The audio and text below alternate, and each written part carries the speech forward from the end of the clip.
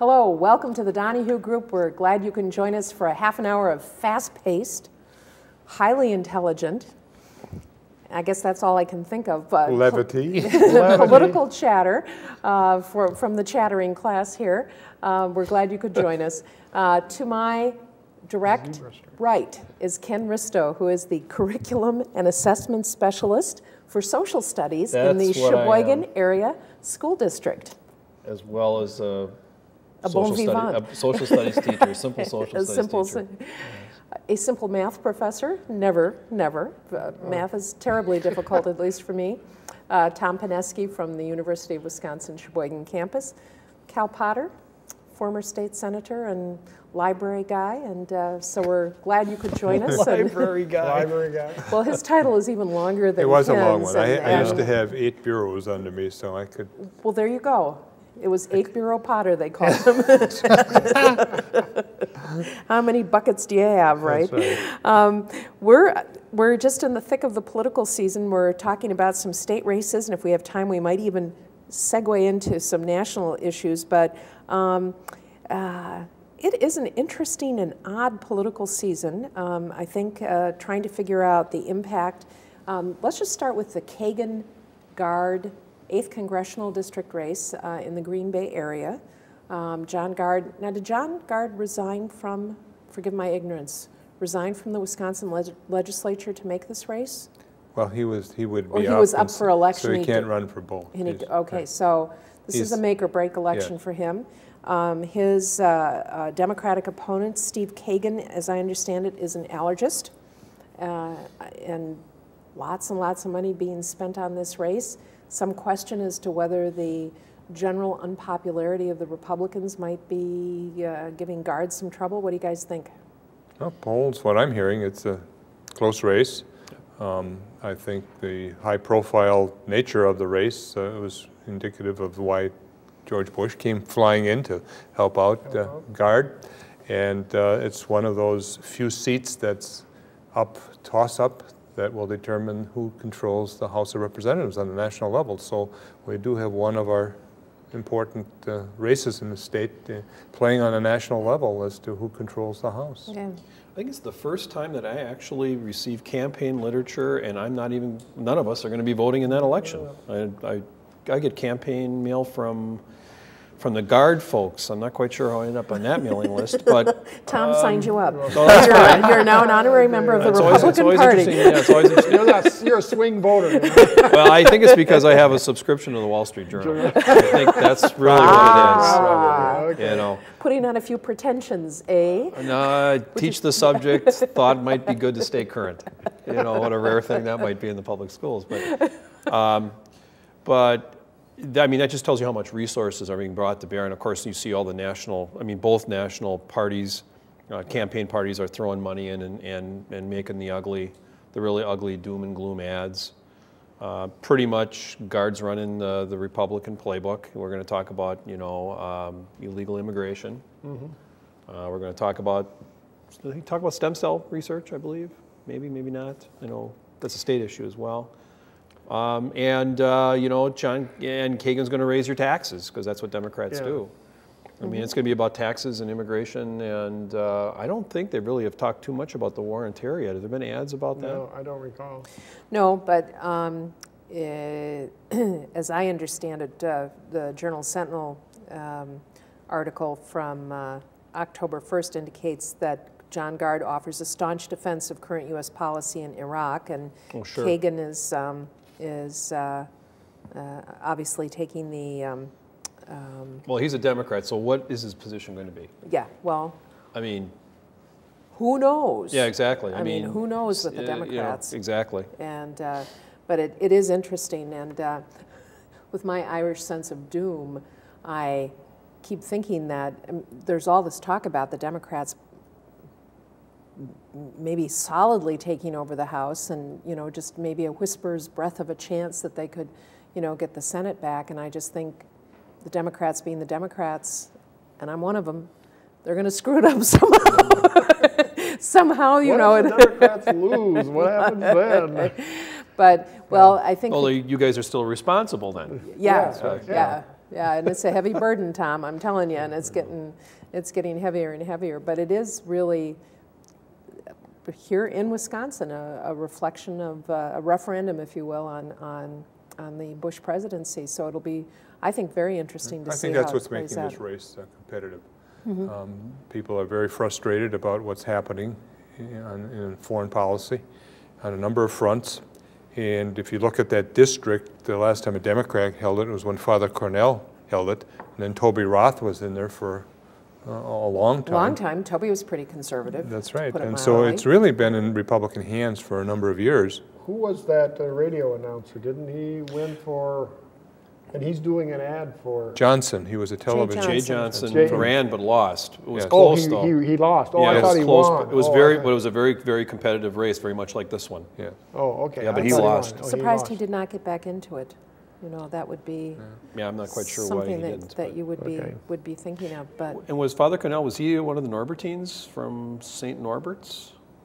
I'm wondering what his connection is, because I mean, you know, in the Green Bay community, Well, he was, if you're a Norbertine, you walk on water well, he into Pier. eventually he was told he couldn't be in Right. the political Right, arena. yeah, that's So that's exactly. what his demise. So I don't know what his order was, but the Vatican equivalent of the Hatch Act. exactly. Yeah, you know, it was the You middle know. of this. When the but he was a progressive Democrat, and it didn't fly very well with some people. Yeah. Oh, it's interesting. But going back to some state races, I am astonished still in the Doyle Green race that there have been really relatively few substantive issues that have defined this race. It's just a question of who's dirtier, who's gotten more money from dirty sources.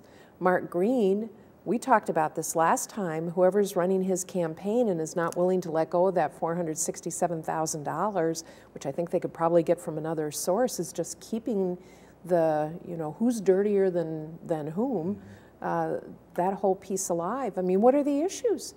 Nobody's talking issues. As close as you get is stem cell. Why isn't Mark Green holding up Jim Doyle and his, I mean, Doyle is, at least the last time I looked, was anti-death penalty. That may be an issue that resonates with the vote. I mean, it's just, they're tearing at each other, but there's no discussion of anything that's of any substance or import. I think At least that's playing out. I mean, I know well, they've had debates. I think there's probably some very important decisions that have been made by the strategists here, and that is, we take up the death penalty. There are people who are pro-life, anti-abortion, who don't like the death penalty as well. There is the Catholic vote, for example, that on official policy is against the death penalty.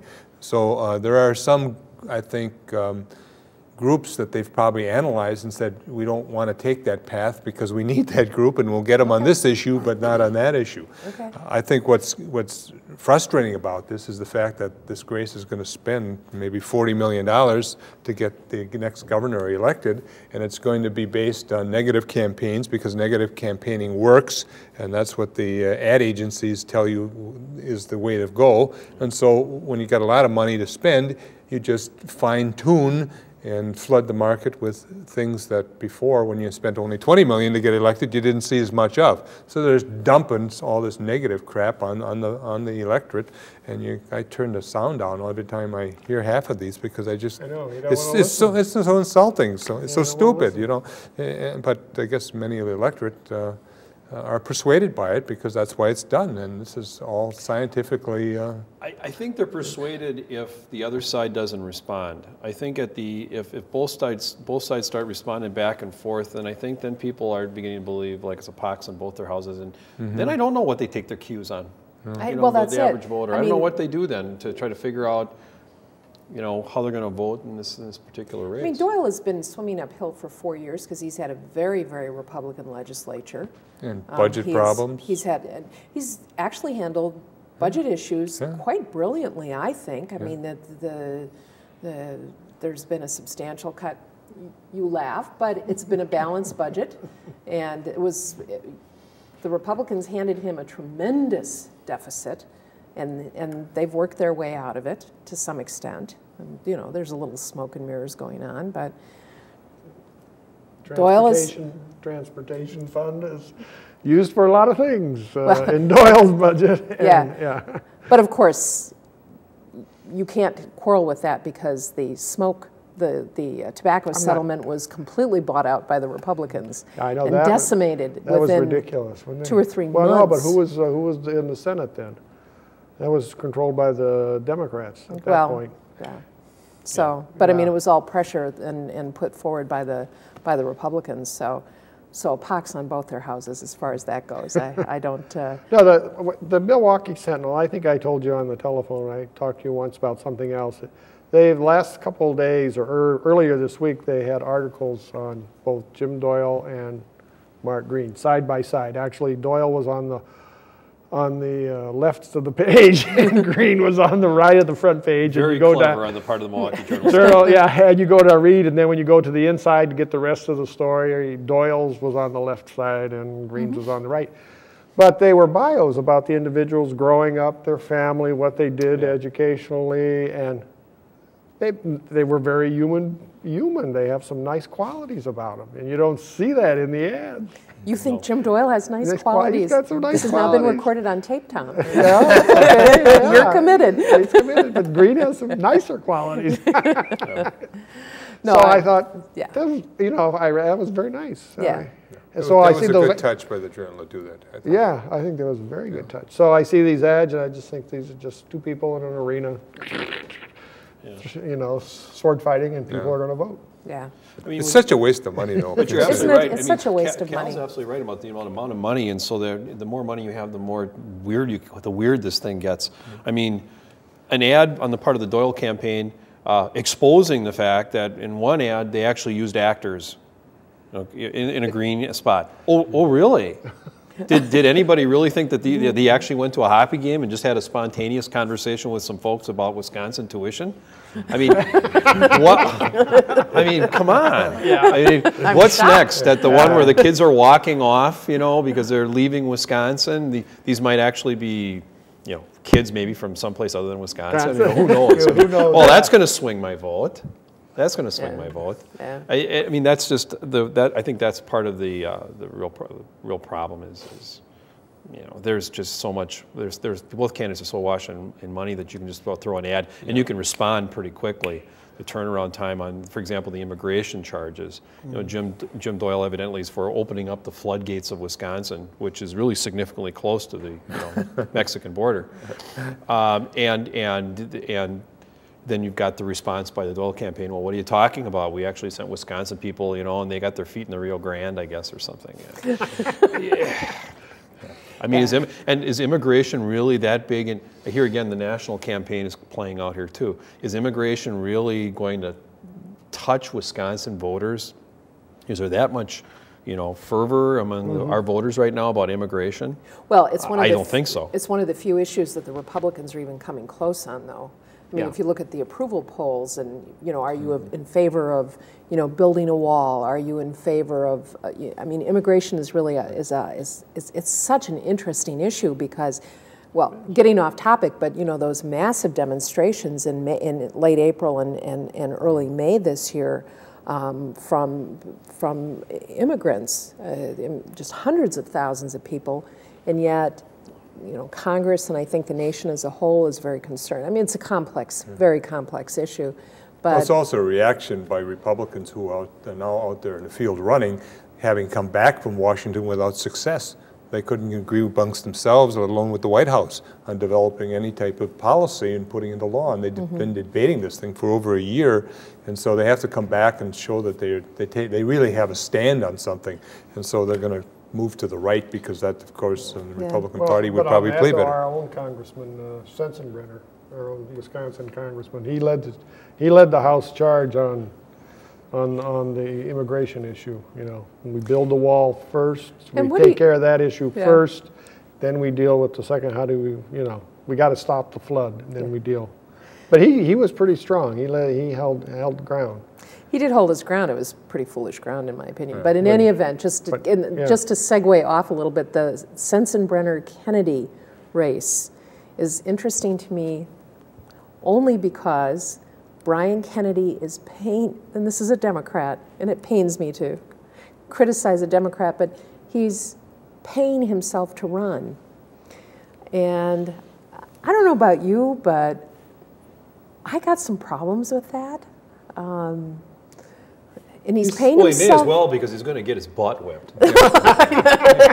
I mean, that district, I'm sorry, you could run a German Shepherd in the Republican Party and he's going to be sent to Congress. I know. That district is so, That's right. I mean, you couldn't design a more Most Republican district. congressional district we have. Oh, you know? I know, but I mean, I used to say that when Sheboygan was in it, I used to tell my students, they look at that and they say, that's a really odd looking sort of, and I would break the data down. I say, and so here's this little liberal pimple on the butt of the district, and it's Sheboygan. You know, I'm just glad to be back in Petrie's district because I think there's at least a reasonable chance that there might be, you know, Tom is certainly a little more modern in his views than Sensenbrenner is. Couldn't you figure out a way to characterize the campaign funds as other than salary for myself while I'm running? Yeah. I don't know. It just struck me as being... It's unusual. Yes, it is. It makes you maybe a little unwilling to contribute to the guy's campaign. Let's put it that way. Sure. You know, I'm just not really interested in paying your salary. But I'm glad he's running because in years past... I mean, he's pretty bright, actually. In years past, it's been very difficult to get someone. And if they did find somebody, the person was not out there on the debate trail in a very articulate manner. Oh, no. The debates I've seen on television or the excerpts, Kennedy holds his own. And he does. He does. And he does it very well. Yeah. So there has to be some way to fashion this, you know, as, you know, reimbursement for gas, you know, to drive around, or I mean, they're just, you know, with that. Well, in any event, that was really a side issue, but and it didn't go very far because nobody cares. I want to get back to the Doyle thing. One of the things that I think, I'm not sure why. I mean, again, one of the things that frustrates voters, at least as people watch this debate, is this Doyle tendency to say, well, you know, Green's from Congress, and so he should be lecturing us about anything because we all know how dysfunctional Congress is. And so when Green starts talking about the budgetary state of Wisconsin, which I think is a really important issue because Doyle has kicked the can down the road a little bit, and so did the Republican legislature. You know, they were privy to that, or part of that. You know, his response is, well, you know, Congress can't even get the national government budget in order. Who are they to be talking and lecturing me? I just think that lack of, I don't think that's going to play out. I don't think that's a poor strategy for Doyle. I think really Doyle should take on the issue of this is what I got, this is what we had to deal with. Yeah, we're going to have future problems down the road, but we made progress. This is what I inherited from my Republican predecessor. But there's this constant reference to, well, you know, Green's from the Congress, and we all know how wretched Congress is. But that goes back to negative campaigning. Yeah. I mean, if Doyle says the things that you just say, he loses. I don't know. Maybe I'm an idealist, but I think a campaign of ideas where you're honest about the progress that you've made is going to resonate at this point. I think at this point in the campaign, I mean, I know that when we get about 3 days out, we're all going to see, you know, pictures of the family and everybody throwing a football. Yeah, everybody's going to throw a football. And we're going to have hazy, gauzy pictures, and there'll be Anya in the background or something. You know, who knows? Abba. We're going to see. No, not Abba. That's too frightening. Anya, you know, or some sort of new age music. You know, and if it's a Republican, just maybe some Christian hymns, you know, background. But flags, at any rate, a lot of flags, you know, and lots of little kids and all that. We'll see that. But I think right now, if people actually made it a campaign about really at least talking about some issues that are important to people in Wisconsin. Yeah. I thought Green was actually on the right track when he started talking about job loss and those kind, and maybe the, you know, Wisconsin being a high tax state and those kinds of things. I think, and even the tuition thing is from my point of view, as deceptive as it was, I think those things actually are meat and potato issues that people can get their hands around, heads around. But it's been interesting. How about Falk and Van Hollen? I haven't heard much. No, I think both of them probably don't have the resources to go on television, and as you see with the governor's race, it's not going to be a $40 million AG's race. So they're going to save all their muster for the last week and a half or so. Yeah. And then you're going to see probably some negative ads. And I don't know what Falk's going to dig up on about Van Hollen, but Van Hollen will probably talk about Falk's unique role as a public intervener.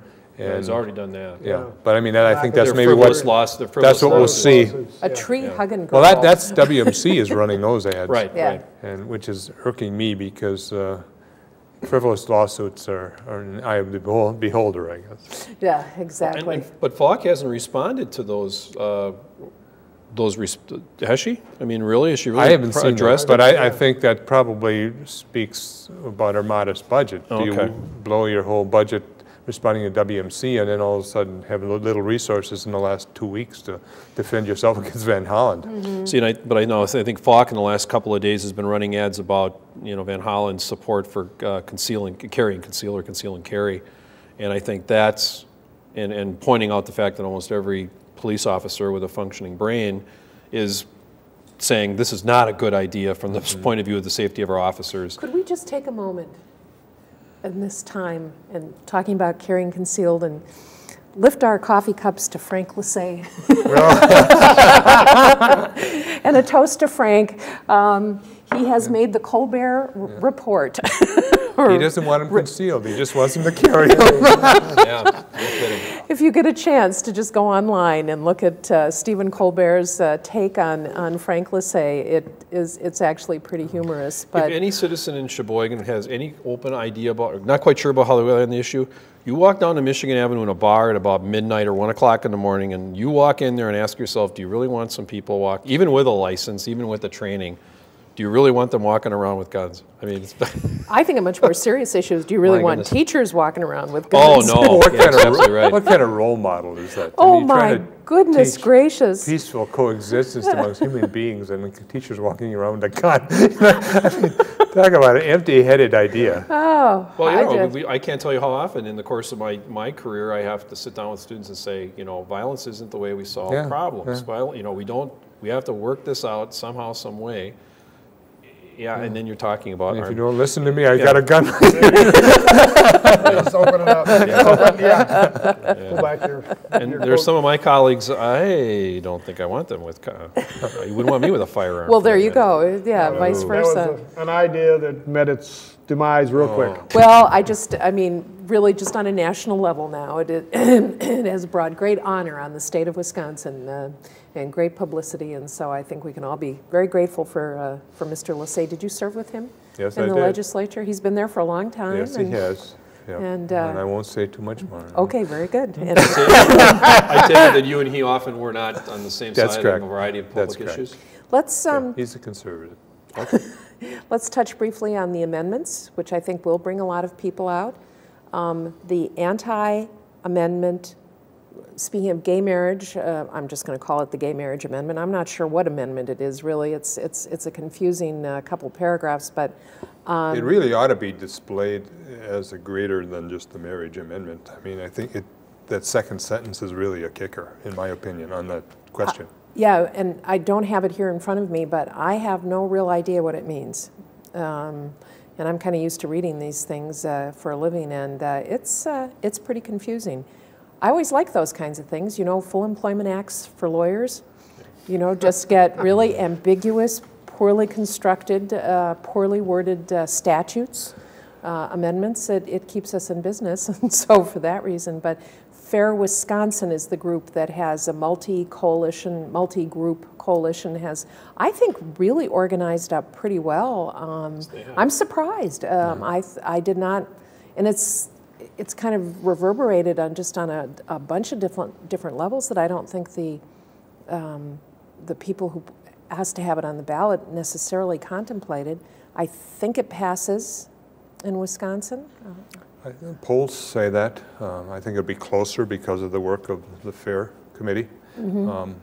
I'm very angered by the fact that it's there for simple reasons. I think it's there for political reasons. One, to get out the conservative vote. Mm-hmm. And secondly, I think it was concocted by the extreme right-wing nuts who put in that second sentence, who preclude any type of ability of people to contract through civil unions and so on to live together, whether they're married, whether they're same-sex or heterosexual.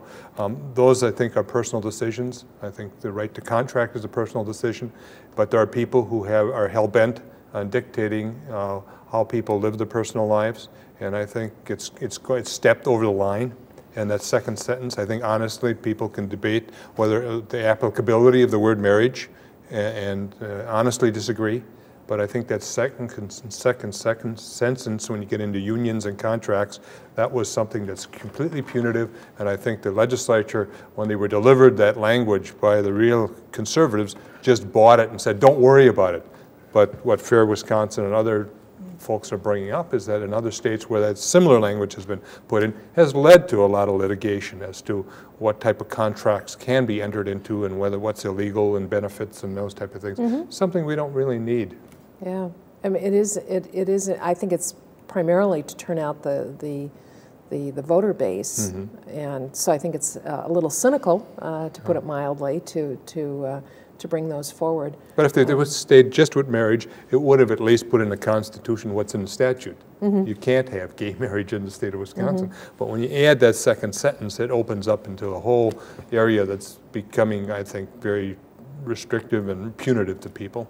Yeah, and I think some people have said that that gay marriage and equal rights for gays is the sort of the last civil rights movement. And when you think about, I spent some time this summer, I think I mentioned on a previous show, reading about women's suffrage and just what an incredibly long period of time it took, more than 75 years from start to finish for women just to get the vote, which seems now, looking back on it, you know, pretty self-evident, but so it is going to take a long time. How about the death penalty? I think that comes a little more emotional, coming from or having more support, but nobody's talking about it much. I mean, the gay marriage amendment, you know, you're hearing about it, but the death penalty thing is just kind of not, and it has this, what would seem to be a built-in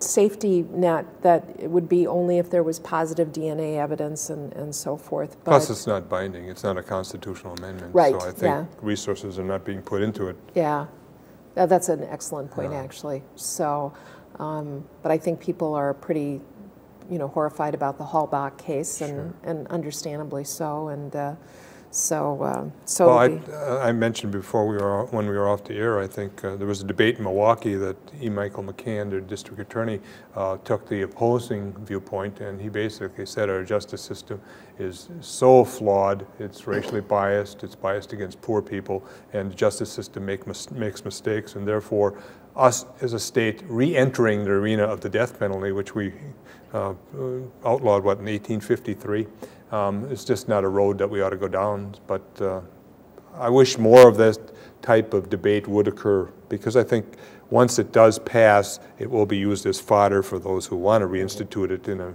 constitutional manner or a statutory manner. I think there should be some significant discussion about the costs, unless you really are willing to completely take away appeal procedures and so forth. I mean, the estimate for a well-thought capital appeal is $1 million. Sure. And certainly in the course of a lifetime, you'll spend that on housing a prisoner and so forth. But I just think the costs, just from a practical standpoint, but I think McCann's, he's a great guy. Yes, he is. And just his points, you know, taken there are interesting. Just in our last few seconds, do both amendments pass? Give me any numbers. I think so. I think so. I think both in Sheboygan County and in the state. Okay. Overwhelmingly close? No. The gay marriage, I bet it's going to be close. I think it'll be closer than the death penalty. Yes. Yeah. If I had to ballpark it, I'd say 55-45 for the gay amendment and 60-40 in the death penalty, something like that. Wow. Okay. How about the governor? Who's going to win governor? I'm in for Doyle. Doyle. Green. Doyle. All right, on that happy note, next time we'll know just how sage and prescient we were. Thanks for joining us.